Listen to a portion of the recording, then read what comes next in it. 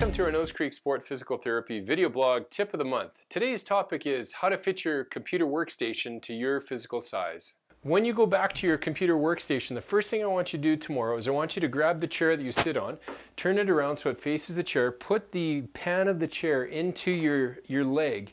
The bottom seat of the chair, the pan of the chair should hit you just below your kneecap is what we like to see normally. That's the proper seat height for your physical height of your body. Then you're going to have a seat on your chair. When you sit on your chair, if your chair has the ability to tilt forwards or backwards, we want to actually make sure that the adjustment is tilted just slightly forwards. And the reason for that is we want to share 50% of the weight on the back of our sit bones and 50% underneath the back of our thighs.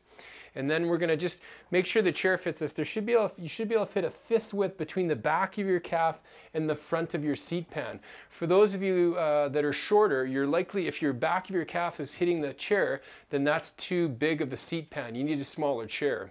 And that will affect the blood flow through your calf during the day if you're pinching that all day long.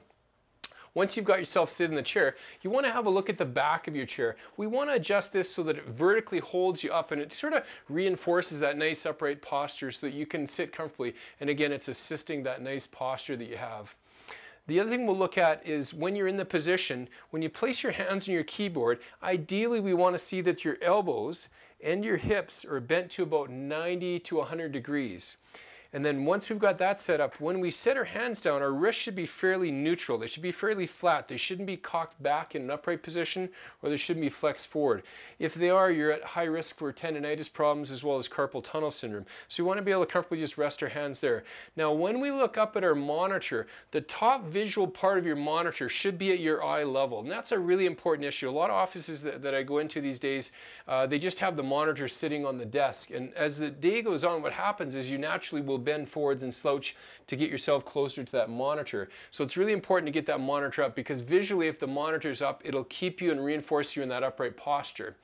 And the very last point I'd like to make when you're adjusting your workstation to fit you is the monitor should be greater than an arm's length away from your body. So when you sit into your position and you're typing comfortably, we should see that just beyond your arm's length. And then that will reduce any chance of eye strain, and it should be comfortable for you to work at that level. So there's a few tips today for you to make yourself comfortable at your workstation. I'd like you to take that list and apply that and see if you can't modify your workstation a little bit. These things don't cost a lot of money. Raising the monitor up can be simply done by putting a ream of photocopy paper underneath if you just need 1 inch. If you need 3 inches, you can use last year's yellow pages to make a big difference in the height of that monitor.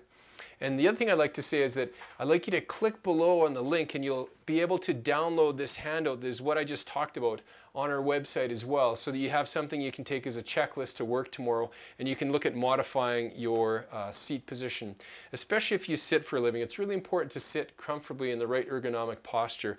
Otherwise you're going to end up with a lot of sort of what I call postural compression and postural pain. And after you've made these changes, if you're still having problems, then don't be afraid to give us a call and seek help. We've got 2 locations in Bennington and Thorncliffe, and we would love to help you out if this doesn't resolve your what I call postural pain. My name is Blair Schachterly on behalf of Nose Creek Sport Physical Therapy team, where we get you moving faster and feeling better. Take care and sit straighter. Bye-bye.